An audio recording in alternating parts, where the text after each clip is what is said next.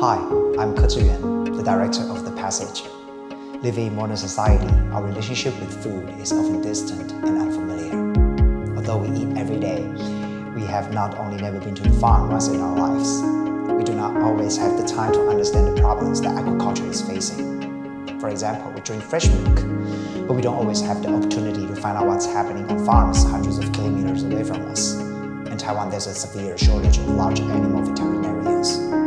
This documentary is about a dairy call vet, Aga, who wants to train a new generation of young vets to enter this industry.